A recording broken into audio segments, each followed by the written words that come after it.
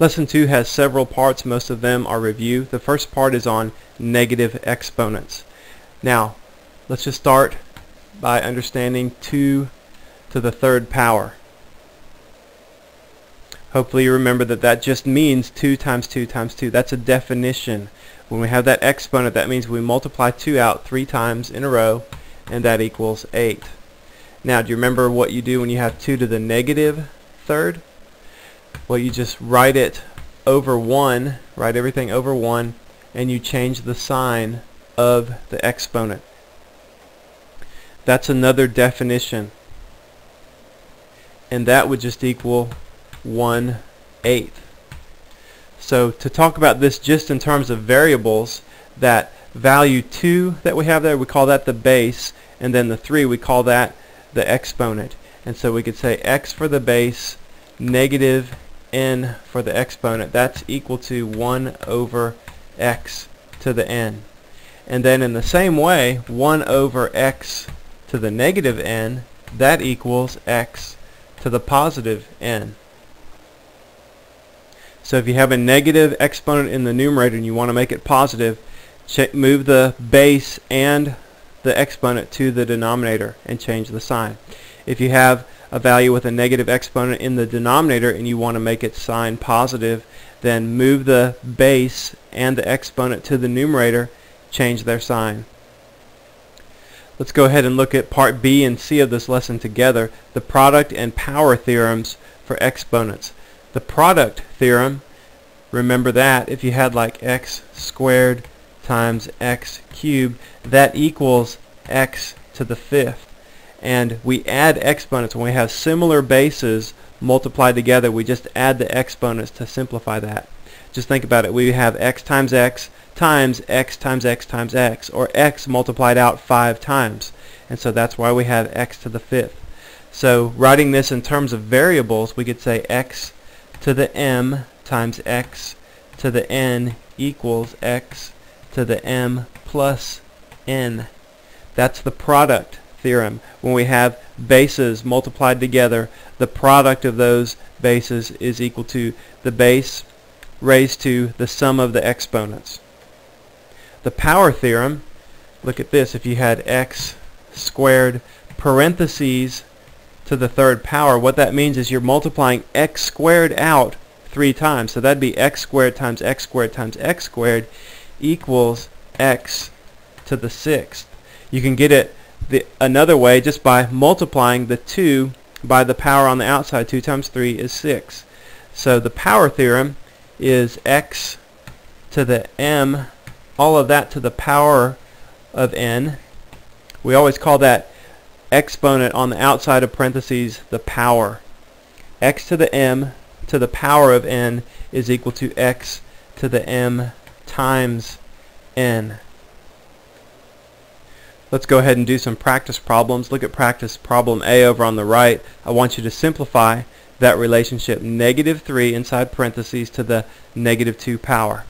And so we want to simplify that. We need to make the exponent positive. That should be the first thing that comes to your mind when the problem says to simplify and you see a negative exponent. You say, oh, I've got to get that positive.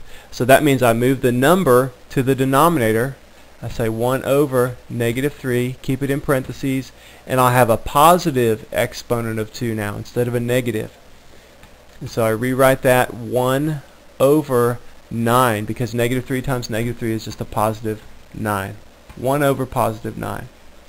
And then in B, I'm saying the whole quantity there is negative. When you have a negative out front, that's what that's expressing. The whole quantity is negative. So you just take the 3 to the minus 2 and you put that underneath or in the denominator and make it 3 to the positive 2, a negative sign out front of all of that, and so that equals negative 1/9. So the top one was positive 1/9, the bottom one was negative 1/9. It's important that you distinguish the difference between those two problems. Look at practice problem C. Now I want you to simplify that using the product and the power theorem. And usually on these problems they should tell you if they want all of the exponents positive or all the exponents in the numerator, all the variables in the denominator, just however they want it. On this one I want you to write it with all the exponents positive. So you may end up with variables in the numerator and denominator, just that the exponents have to be positive for all of them. So first let's go through and use the power rule first. Anytime we see a problem with the power rule in it, that's what we should try to simplify first, is the power rule. And so we have in that first term there, we would have an a to the 9th, b to the 6th, because we multiply that 3 on the outside by the exponents on the inside. And then the next one we'll have an a to the -1 and a b to the -3. And then on the bottom we have a 0 power. Anything raised to the power of 0 just equals 1. So all of that quantity on the inside of the parentheses equals 1. And so we can just ignore that and think of that as a factor of 1. And so we just end up with a to the 3rd, b to the 4th. Next, let's go ahead and simplify the numerator, and then we'll simplify the denominator. And so we have in the numerator, we always have to multiply similar variables together. Then we can add their exponents. We can't multiply the a and the b together and add up a to the 9th, b to the 6th is ab to the 15th. That doesn't work. You can only multiply similar variables together, or similar bases. So the a to the 9th and the a to the -1, that would be an a to the +8. And then the b to the 6th and the b to the -3 would be a b to the +3 over a to the 3rd, b to the 4th. Okay, and then we simplify that. Anything in the denominator we can just subtract. We can say a to the 8th minus 3, and so that would be a to the 5th. Why can we do that? Well, just think about it. We could move that a to the 3rd up to the numerator and change the sign, so then we'd have an 8 minus 3. Or we can just recognize that and subtract. So the b's, we'd end up with a b to the -1, because we'd have a 3 and a -4. But we want to write all the answer with all the exponents positive, so just leave the b down in the denominator. Leave a b to the 1 down there. We don't have to write the 1 as a positive exponent, because remember, that's understood. We never write like x as x to the 1 or a times a to, as a to the 1. We just write it like the letter. Exponents of 1 are understood, so we don't write those. And so there's the simplified expression, a to the 5th over b. Let's look at the last part of this lesson on circle relationships. The best way to understand this lesson is just to do some practice problems, and look at practice problem D. It says the area of a circle is 36 pi centimeters squared. What is its circumference? So we have to figure out the circumference based on that information. The area is 36 pi centimeters squared. When you see these problems, the best way to do them is to think of the formulas involved with that particular question. So remember what I have written there in red. Think of your circle formulas. Okay, so let's think about the area of a circle. That's equal to pi times the radius squared. The circumference is equal to 2 times pi times the radius. Okay, so keep those in mind. We need to figure out the circumference. They gave us the area is 36 pi centimeters squared, so that means 36 times pi. And so let's just set that equal to the formula, 36 times pi. So we have pi r squared equals 36 times pi.